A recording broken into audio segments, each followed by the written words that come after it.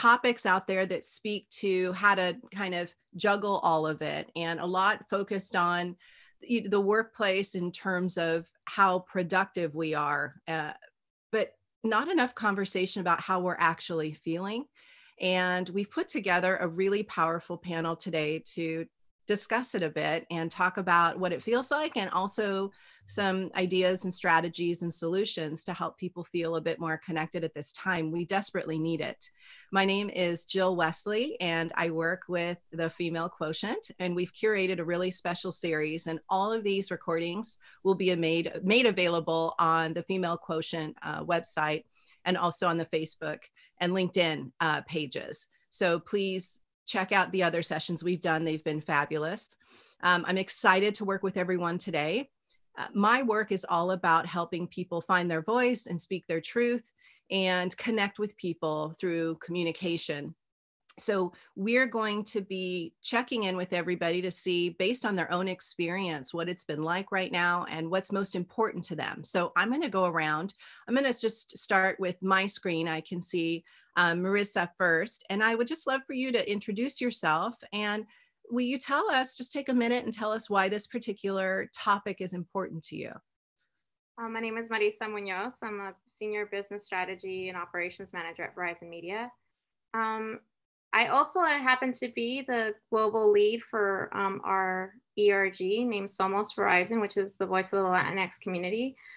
This topic is super important to me because I live it and breathe it every day.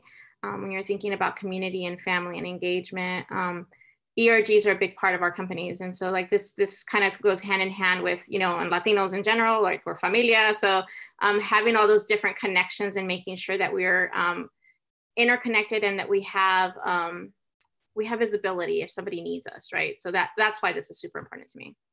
Oh, thank you so much. And I appreciate it. And Marissa, thank you for, I'll remember to pronounce it correctly. Thank you. Barb, tell us a little bit about you. Yes, thank you. Thank you for having me. So my name is Barb Rozman. I'm the Chief Talent Officer of Campbell. This is a topic to me because really two reasons, personally and professionally. Yeah, personally, I'm a mom. I'm a full-time working mom of 4 children, which was. Oops. Froze a little bit. Barb, you're frozen for me. I can see that your connection isn't strong. Talent for our company.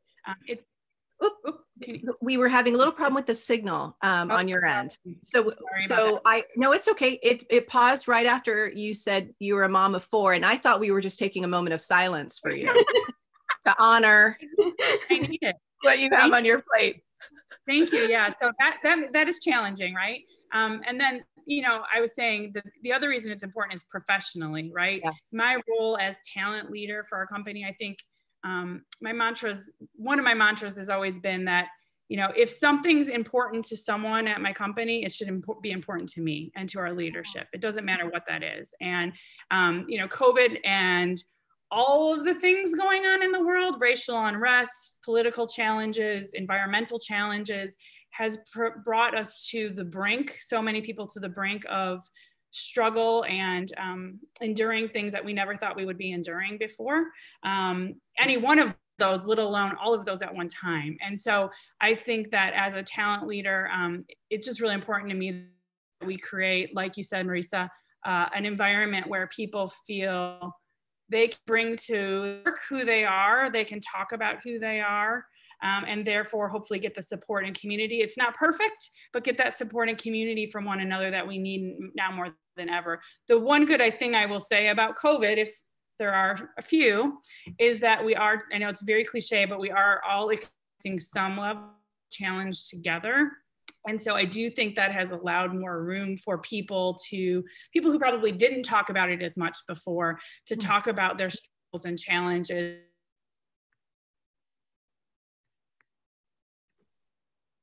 Okay, I am going to, I'll come back to Barb because I want to make sure we can keep things moving. And I'm going to move to you, Abby, if it's okay. And then we'll try and pick up Barb a little bit later once her connection is stronger. Sure, Hi, thank you for having me. This is my wheelhouse. It's what I do. I'm a psychologist and I'm a relationship maven. Like all I do are all things relationships. So for me, this is a time when, you know, everyone already had a full plate.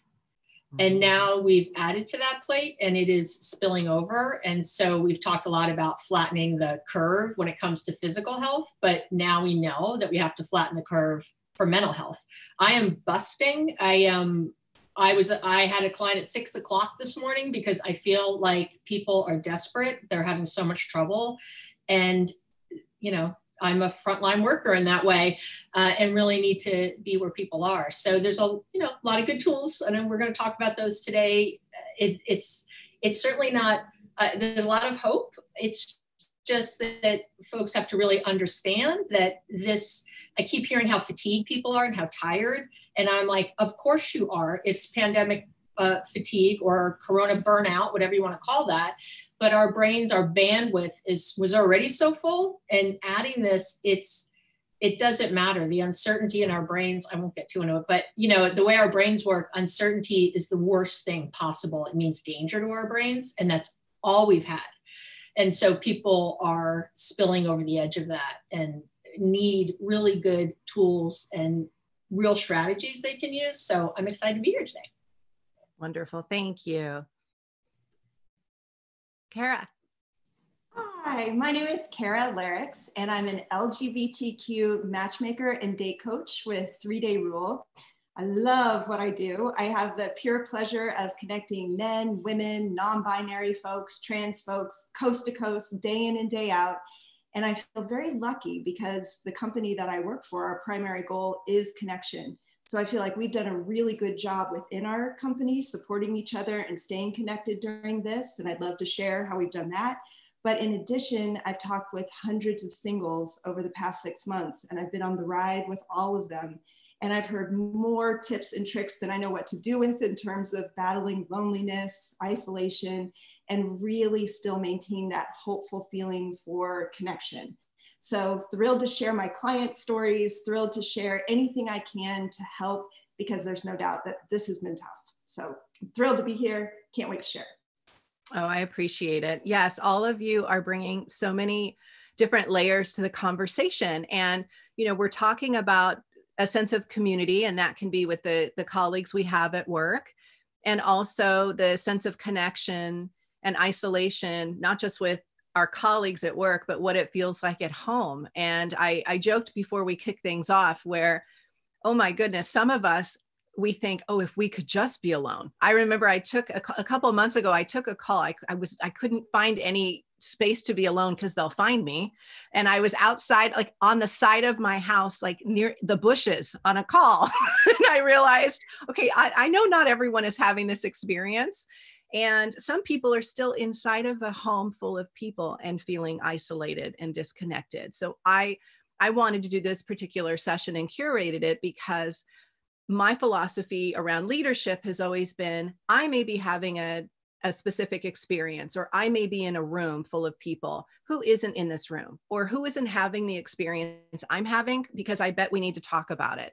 So there's just so much conversation around, you know, juggling and being on all the time. But I'm also thinking about employees who are living alone and don't have family near them, and are struggling with that too. So if that, anyone who's watching, if that's your experience, I want to acknowledge that, because it's the opposite of mine. And I know that it has its own challenges. So today we'll speak around some things that can be incorporated into our routine or our policies to help people feel like they belong, and remind them that they're cared for. So I would love to talk about maybe some of your own experiences. Let's do that first.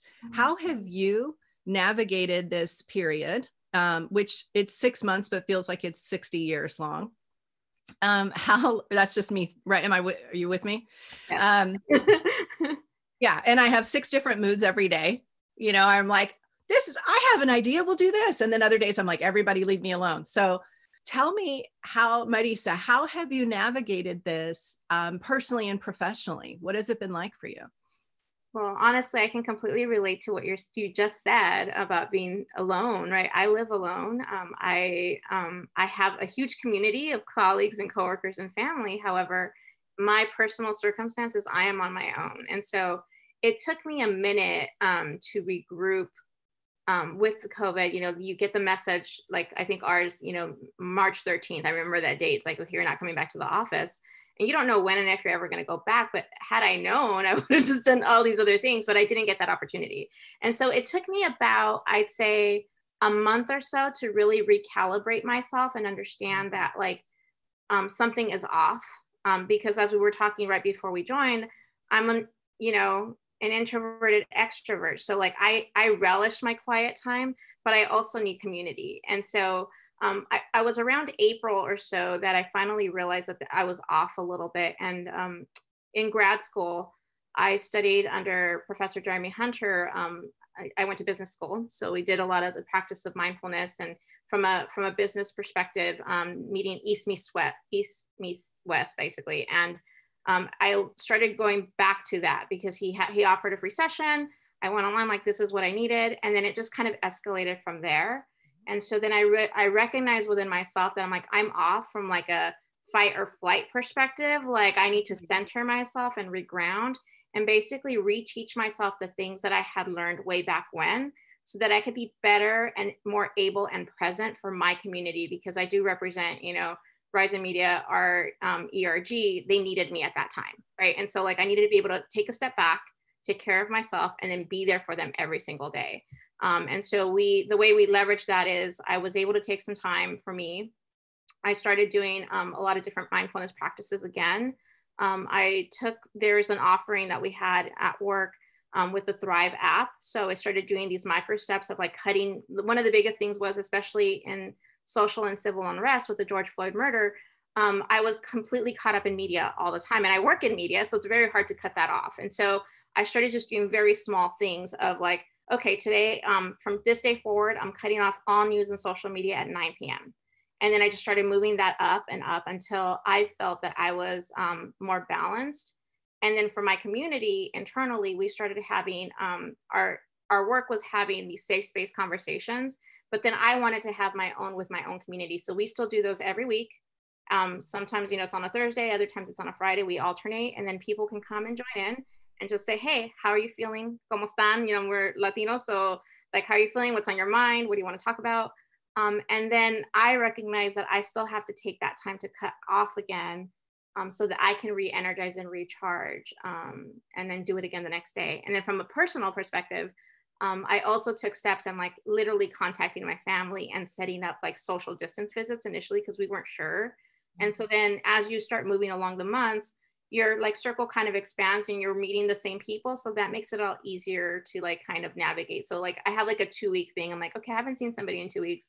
I need to go hang out with my family or with a friend or somebody that is in my circle. Oh, that's such great. Thank you for everything that you shared, because if you're on your own, and I've lived alone at different chapters in my life, it's reminding yourself that, okay, I'm going to make the extra effort and reach out to some folks. And even a social distanced connection is still some connection. And I love that. Thank you so much, Marissa. I appreciate it. Abby, I'm thinking about the work you do, and you being a relationship expert and therapist.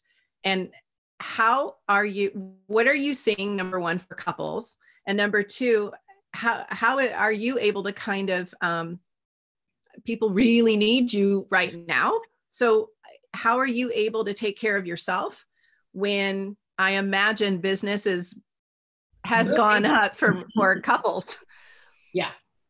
I have a pandemic-proof profession. If anything, it sounds, I'm busier than ever. So I bet. My speaking engagements aren't the same, but my private is much bigger. And so, and I will say this, I got sick. I had COVID. So back in April, and didn't have anything serious. But I was out for about 6 weeks solid with a very low grade fever, and it was crazy.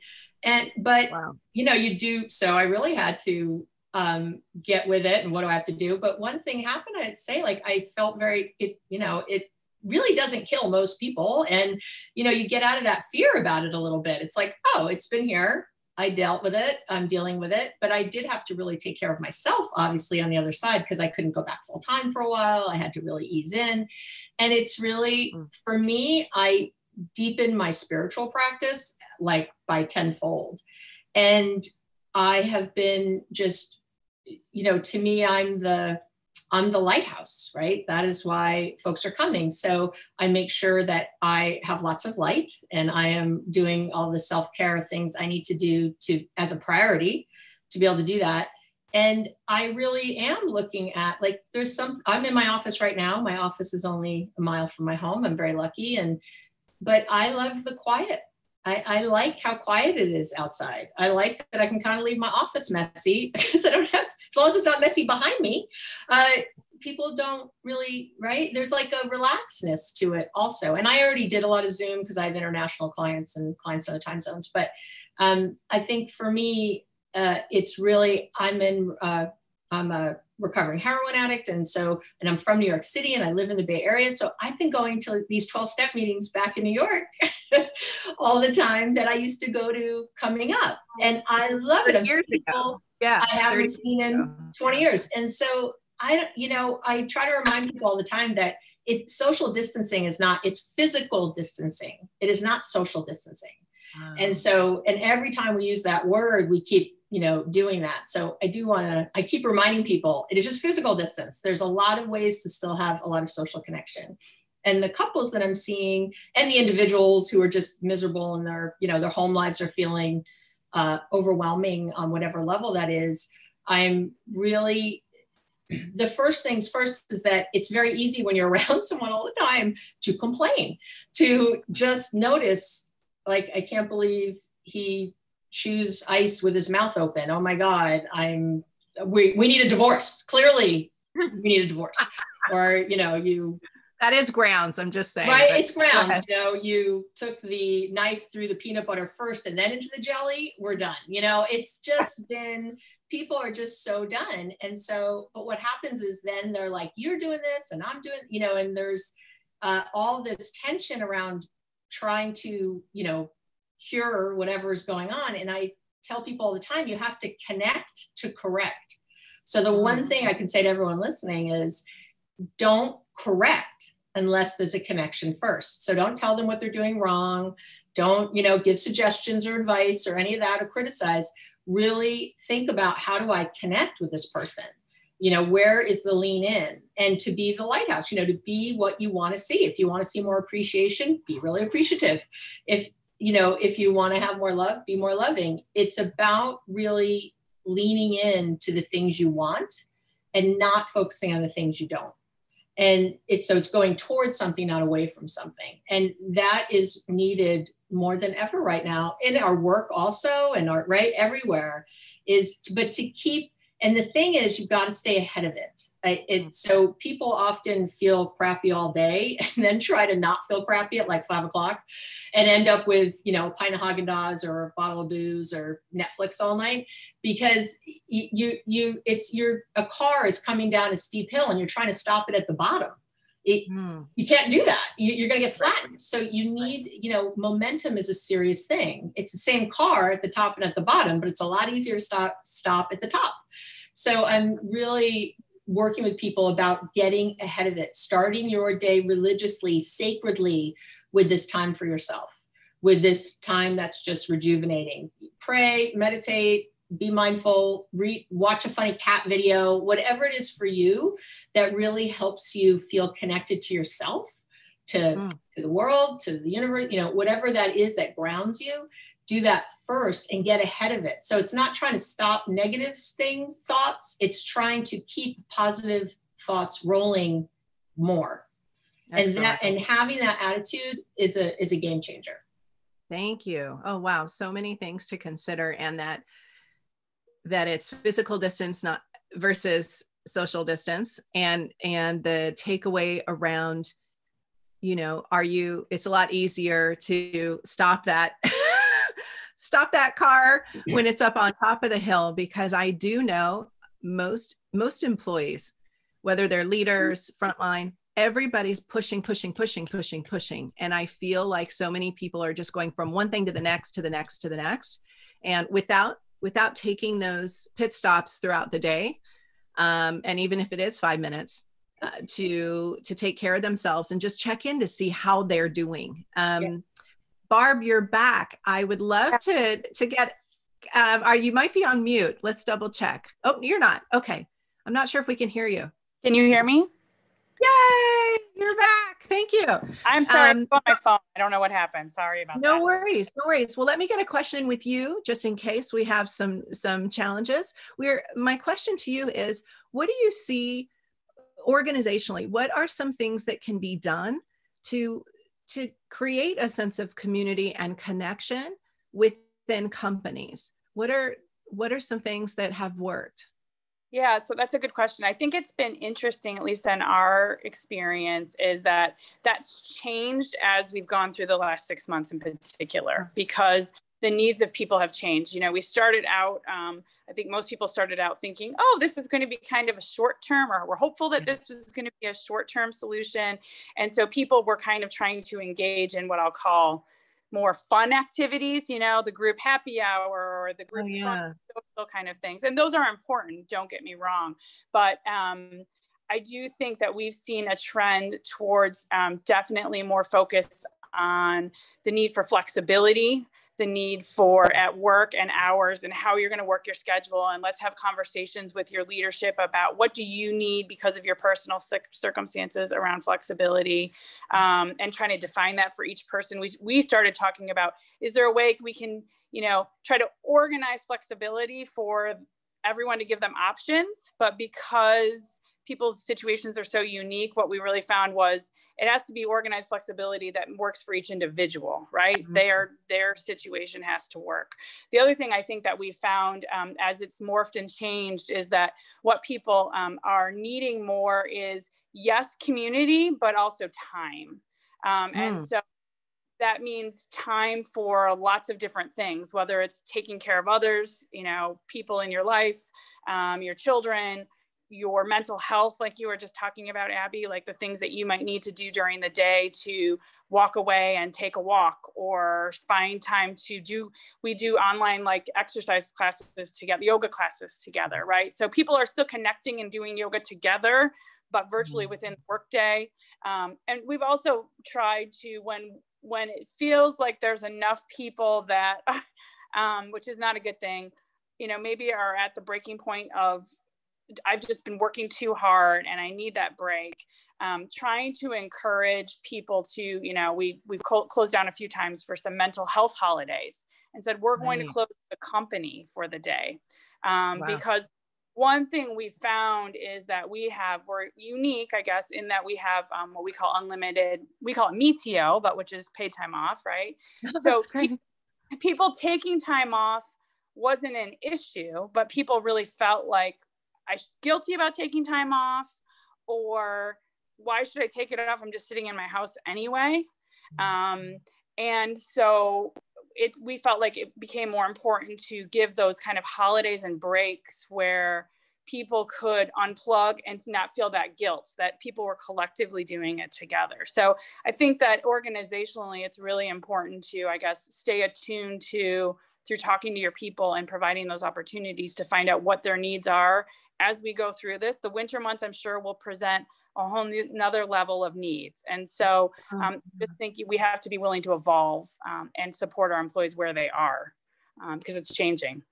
That's right. And really important points you're making, because we have gone through these different stages in terms of employee needs. And it did kick off with, we're all at home, and it was kind of before the wave hit and the subsequent waves, and reminding organizations and leaders that the individual needs are important. Number two, that they need to be flexible and continue to evolve, and reminding people to get ahead of what's next. Absolutely. If we're thinking about winter and, flu season, the weather, what it's going to be like, parts of the country that get dark, really, depression, there's a lot that's up ahead. So for for leaders to really be as anticipatory as possible around all of this, I think is a really great point. Thank you, Barb. Yep. Kara, I'd love to talk with you because I'm thinking about, you're an expert in the dating scene, and I wanted you on this panel because there's your expertise in the dating scene and specifically working with LGBTQ singles. When I think of people in the workplace maybe feeling isolated or disconnected, I think about how rare those conversations are happening around what it may be like. What are you seeing? I would love to just get a sense of what you're seeing in the dating world in general, and then anything you could speak to for the LGBTQ folks that are tuning in.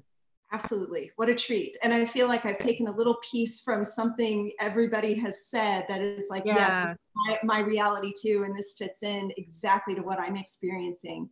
It's dating is a different landscape. And within our company, I remember back in March, April, just kind of a panic, thinking this is what we do. We connect people in person. We bring together people to meet in person for dates. What are we going to do?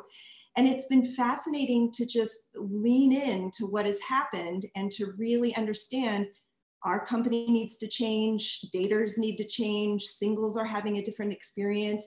And so the overall theme for me has been meet people where they are at today. Mm-hmm. Like you were saying, we go through a million different emotions in one day, and I find it's the same. I meet with each one of my clients or potential matches for about an hour each. And I really start every single meeting with, how are you? How are things in your neck of the woods? To really take the temperature of where somebody is at right there in that moment, to kind of guide and see how our conversation is going to go, and to do my best to meet them where they're at. And specifically for LGBTQ individuals who just in normal times don't always have an opportunity to talk about their wants and desires and fears and, wishes for the future. In this time, it's even more important to offer that space for people just to talk about where they are right in the moment, no expectations for the future. No one knows what's going to happen, the frustrations of the past. It's just, I feel so grateful and honored to have the opportunity to give people space to talk right now. And, I think that's LGBTQ or not, I think that that's one of the most important things we can do is meet people right where they're at and then offer the time and space to let it go. Go ahead, whatever is okay. Wherever you're at, it's just fine, because guess what? I've probably been there too. Let's talk about it. And let's just kind of get it out of the way so that we can move on then to achieving whatever goals you have in relationships, love, dating, all that good stuff. Oh, that's such a great, what's interesting, because you're talking about, Kara, you're talking about creating a space for people to have a real conversation. I think of all my international friends who first moved to the States, and when, they'd be at the store or they'd be out and about and somebody would say, hi, how are you? And then they would tell them, and I'd go, no, in the United States, that quick kind of hi, how are you at the grocery store, move it along, buddy. They're not, it's just a way of greeting. It's not a real how are you, but that's where we have to make time and space to talk about how we're doing. I'm curious though, you reminded me of something I think that's really important, whether it's in the dating world for those who are living on their own or are not in a relationship, but I think it also applies to the workplace, is how do we have permission to be real? I'm thinking about, Kara, maybe you can give me a quick answer around how are people dating when they're trying to put their best foot forward and they don't want to sound like, I wore sweatpants for 3 days straight and ate mashed potatoes. Yeah. That's very specific because maybe that's what I did, but I'm just saying. So I'm curious about, like, I feel like at work and at home, people are trying to keep it all together and keep up a bit of a facade. What are you seeing? Yeah, well, I love that. If ever there was a time to be authentic, it's now. Conversations don't start with, where should we get a drink? But really, how are you? How is your family? And so connections are coming in at a deeper level, a lot quicker. And we don't really have any choice but to be authentic at this point, because we all are sharing this common trauma right now. Right. And so I'm finding in the dating world, it's a real plus. People, you know, are making these deeper connections much quicker than they had in the past. You know, along with that, there's all kinds of challenges. You were talking about time earlier, and, you know, some folks have no work. Some folks have more work than they know what to do with. And then in terms of dating or meetings or happy hours or whatever it is, some can't wait to get there and to interact. Others are like, please, if I have to be on Zoom for 5 more minutes, I'm gonna, you know. So it's just, again, meeting people where they're at. And that's true in terms of being authentic with dating too. You can go ahead and joke about your sweatpants if you want to, you know, but expect that from the person on the other side of the screen too, you know. So it's just being very real and right where we are. That's right. And being right where we are and seeing that it's not a universal experience. Yes, we're dealing with the pandemic and multiple challenges, but it's not hitting everybody the same way. One of the things that what struck me about the concept of isolation is, I mean, being a Black woman, my own experience around the George Floyd murder and the, you know, all kinds of murder and unrest, where like whether someone's family is being hit by COVID, or someone's family is being hit by a job loss, or their children can't go away to school now. Like, I feel like there's a collective sense of grief that people are experiencing in multiple ways. And I'm curious, Barb, what, I understand the benefits, et cetera. How have you, as a leader, how have you been navigating some of that with team members and employees that are, they may not have the same challenge with having a house full of people and all those multiple responsibilities? What are you seeing? Yeah, those are all really good questions. And it is so different for every person. And it's also interesting. We have offices in 3 locations across the country, and even regionally, you know, what people are experiencing based on things. So, you know, I think what we've tried to do and organizations are trying to do are find those moments, hopefully, that are authentic, that can bring folks together to sometimes, like you talked about, grieve together, even with your coworkers. Or we've, you know, had listening. We had, when George Floyd happened, we had a couple of different listening sessions immediately kind of following with employees, just to talk about, how are you? Exactly the question you asked, Kara. And how are you coping? Tell us about your situation. And we came to the sessions not with an agenda, not with a presentation, but just literally to give people that space and time. And, you know, we had people at all levels sharing really raw, real stories, crying together, really. And in that way, it did bring, I think, a better sense of community with people, because again, I think you're sharing more. If you're given the right platform and the right safe space, you're sharing things that you may not have talked about so openly in an organization before, because we are all in this situation together. I know many of our employees of color have felt in the past, and I hope they don't feel it now, but have felt in the past that, like, these kind of, you know, things that happened with George Floyd would go on before, and no one would talk about them at work the next day. Right.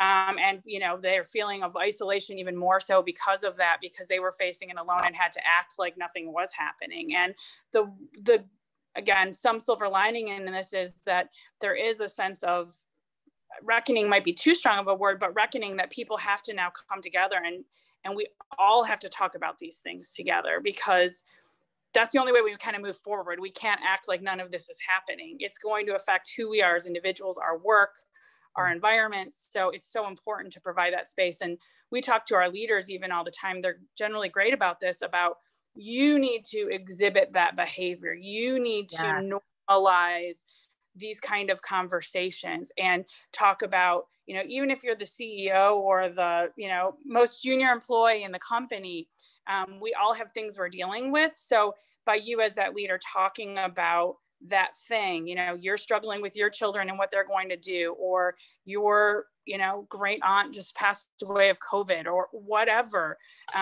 Bringing that to the table, not because you may not want to share it with everyone, but as a leader, you have a little bit more responsibility to make people know that you're human and that we're all experiencing these truths together so that others can hopefully feel comfortable to do the same. Oh, so important. Thank you for that. And that modeling piece is, you know, there seems to be a chasm between what the leaders are experiencing and what employees are. And for a leader to model that behavior and demonstrate some vulnerability, and that a lot of us are making things up as we go along. Thank you for that, Barb. One of the things that I often hear when it comes to any type of difficult conversation, whether it has to do with grief or how are things going, or so, we know that maybe a team member or someone in our lives is struggling. What I hear often is, I don't know what to say. I don't know. I don't want to make a mistake. And I'm curious. I'd love to hear, because, you know, helping people get connected is what you do for a living, Abby. What are some ways that people, whether it's with a colleague or it's with a relationship at home, do you have some suggestions on entry points and how to kind of, because sometimes it feels like it's a cold start for people, and then we don't talk about something until it's really big. Yeah, it's actually easy. And because, well, simple, sorry, not easy, simple. What you want to do, and what we always want to do anyway, is connect through the emotion, not the content. So everybody wants to talk about the thing, and I think this and you think that. And instead, if I'm speaking to someone and I really, one of my friends who's Black, and I really can't say that I understand, I don't, I'm white woman. I don't understand what's right. And so we're close, and what do I say? How do I do this? And so I say how I feel. I say the truth. Sometimes it's that I feel uncomfortable, that I don't know the right thing to say, and I love you and I'm watching you in pain and it sucks, and I don't know where to go. Sometimes it's just, it could be something else that you do know about, and you just say, yeah, it's so hard to see you hurting. I can feel your anger. I can feel is that what you're experiencing? Are you feeling angry? Are you feeling sad? Are you feeling depressed? And it's the immediate connector. It's the content. It's when we go in our brains, the he said, she said, and I'm not saying the right thing, and now I'm nervous. And I say this a lot. People don't hear what you say, they hear what you mean. Mm-hmm. So when you are speaking from an inauthentic place, people pick up on that and they feel uncomfortable, right? So if I don't mention that I'm uncomfortable, that I don't really understand, if I don't say it, they're picking up on it and thinking, what's with Abby? Right. Like, I'm not getting her. But if I'm just right there with my own humility, my own, I screw up my own stuff, people are very forgiving and loving around that. They want to come towards you. And let me tell you how to talk to me about this. Let me tell you what would really help. But when you come in the other way, there's no room. Agreed. Right. So it's emotion first. Emotion first. And it's a great thing to remember, especially because, we see the data. Women are being hit by, if you think about any woman in the workplace right now, the time deficit, the responsibilities, the emotional labor of calculating whether they have parents they're helping to take care of or manage their care, or children or siblings, or so being able to speak to challenging situations is really important. How have you seen, Marissa, for the ERG group? Let's talk about that. What ways based on these conversations, do you have any other suggestions of ways that everyone can do a better job supporting one another, and any other ideas maybe, if there are, around what companies may be able to do? I definitely think that there's a lot of opportunity, right? Like, we're in a space where we unfortunately have this challenge of COVID, and layered on top of it, we have, the murder of George Floyd, racial social unrest, police brutality. my community and the Black community have been, you know, highly impacted by police brutality. One of the things that I'm always looking at is, you know, thinking of frontline workers, you know, for our employees, if you think about just people in general, 16% of the Latino workforce are able to work from home. That means that there's 84% of us that are out there literally picking the food that people can eat. They're working in grocery stores, so there's delivery services industry. So I always look at life through that lens, because that's the lens that I came from. You know, I came from, you know, a working class family. I'm the first person in my family to go to college. And so I always want to put myself in everybody else's shoes and ensure that they feel seen and heard. And so the way I do that for myself and for my community is, you know, we have, you know, diversity and inclusion as a whole. I'm always the person that speaks on behalf of intersectionality of race and gender, because that affects me at a very deep and profound way. I ensure I check in with my colleagues. So there's people that I, you know, amongst our ERGs, like when all of these things were going, I'm the person that'll be like, hey, how you doing? You know, I don't expect anything, or little simple things like we use Slack internally, like a simple little happy face or a heart. I'm thinking of you. Do you need anything? You know, from a planning and resource perspective, looking at ways to connect. So like that mention of that safe space conversation that we have weekly, that's happening across all of our ERGs. It's also happening at the business level, right? So we have a racial justice committee. We all work together to figure out how we're going to solve, you know, what's happening in society and the contributions that we each make to that. And so having said all that, I think sometimes it's very simple. Hey, I see you.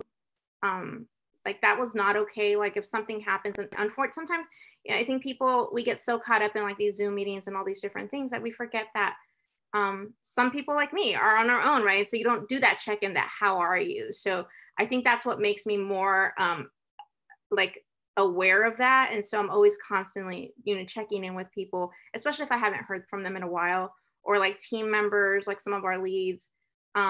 If there's an opportunity for us to connect, if I see a connection of people like, hey, you should talk to so-and-so. Another example that we did with our communities, I, again, speaking to intersectionality, race and gender, July was Black, Indigenous, People of Color Mental Health Awareness Month. And so a group of us got together, and it was kind of cross-ERG collaboration of building programming to ensure that the different things that were happening within our communities of color were also seen and heard, because we are definitely impacted in different manners. If you think about access to like medical health care, language barriers to entry, undocumented, you know, all of these different things are affecting our communities very directly. And so I try to bring all that. So when you're talking about like being authentic, like my words, I'm like, I'm radically authentic. I will do whatever I can to be myself and to ensure that everyone feels seen and heard wherever they're at. And to your point, I will meet them where they are. Sometimes that means not getting an answer from that heart or that smile that I send forth, but just say, hey, I'm still here when you need me, if you want to check in. And if you want to have a one-on-one, like I've had so many one-on-one conversations with people that I've never met before. Because I am so outspoken, people have reached out and just say, hey, I want to connect with you. And I love it. Like, I'm here for it. You know, I'm like, how do I help you? How do I make you feel that you can be your best self and your best authentic self every single day, you know, and not feel that just because we're, you know, like speaking to Kara and like the dating scene, like literally we're letting people into our homes every single day. And so like, there is no room, like you feel exposed 24/7. And so like, even giving, like, I'm going to say this out loud, even giving people the chance and the opportunity to feel okay to turn off their camera and be, you know, just use their voice. It's okay. Like, you have to meet them where they're at and not make it a requirement for people to feel that you have to be constantly seen, because that's not always necessary. We need to protect ourselves and our energy as well. Thank you. Oh my goodness. Lots of applause and nods from everybody on the panel. So we just have a couple more minutes before the panel is up. And I want to take a moment just to acknowledge all of you and thank you for being so honest and helpful. And I think we're all basically saying, you know, we have to do this together. Like there's no way to to get through any of this on our own.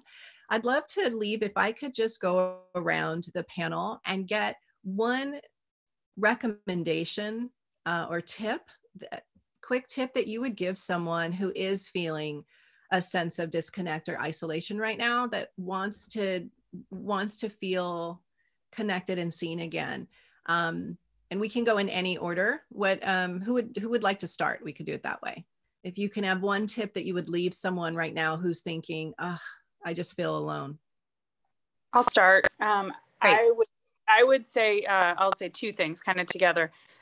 For me, it's about perspective, right? So put this all into perspective for yourself and give yourself a break because of that. Like no one has been prepared for this. And when you look at what you have accomplished or what you've been able to endure or where you are, rather than where you aren't, or all the things that we tend to do, I think as women, about worry about what we're not doing, give yourself that permission and that perspective to say, like, I am okay. The other really quick thing is I am not great at it, but I started something as silly as I call it a joy journal. And I'm just writing down literally 2 words or one thing a day that I found joy in. And just by doing that one thing, sometimes it makes me recognize what more of that I can do, or to appreciate those things, because otherwise without it, you do get very overwhelmed. So do those things. So true. Yeah. Beautiful. Thank you. Abby, do you have a quick tip for us? Am I ever quick? I'll try. So I would say to whatever when you're noticing a thought, which hopefully you're noticing them more and more, choose the next best feeling thought. So don't try to be all positive. Like, if you're feeling, I am so lonely and I feel so disconnected, don't go like, oh, the world is great. And that doesn't work because you're lying to yourself. Just the next thing you could believe. Well, I'm alone, but I could call my mom, or I think of one friend I could think of so I guess I'm not completely alone. It doesn't make you feel amazing, but it gets you that one step, and then it's that momentum again. And then from there, you can have a next best feeling thought and a next best feeling thought. But don't try to do the whole positive thinking, jumping all the way. It doesn't work because it's not authentic. Wow, that's powerful. Next best feeling. Next best feeling thought.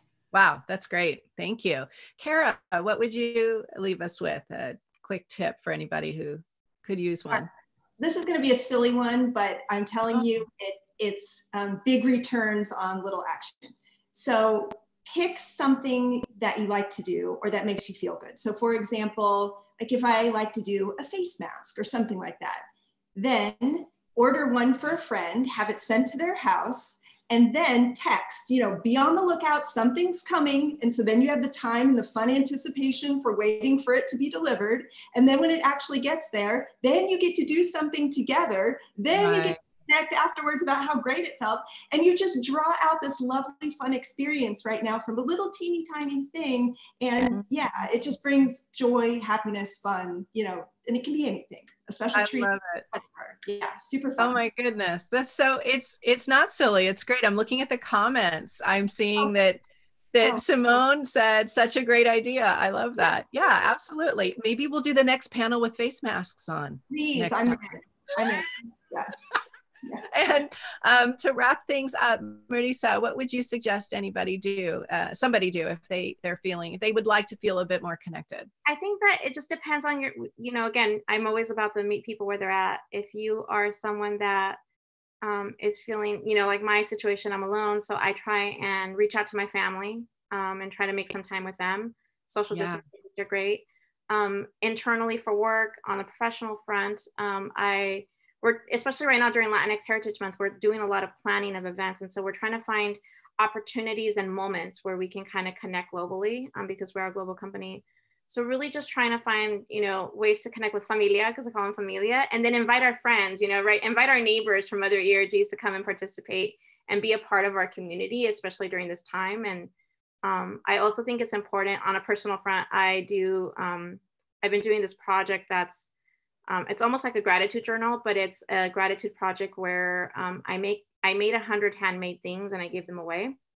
And then I'm now on the next 100 because I crochet and I make cards. And so that's something that I could do to give back. And it's always something that's unexpected. So if I make something and somebody will randomly say like, oh, I like that. And then like, if they're the first person, I make different rules. I make my own. And then sometimes I'll message them. I'm like, what's your address? And then I'll send it to them. And they're like, oh my God, I didn't expect this. So I think there's just really cool and unique ways that you can kind of use your own superpower, whatever that may be. And then put that out to the world and kind of pay it forward. Oh my goodness. What wonderful suggestions from all of you and important experiences and wisdom. Thank you so much for taking the time to be with us today. And for everyone who's listening, we're thinking of you and we wish everyone the best. Take care. Thank you. Thanks for having me. Thank you. Bye-bye.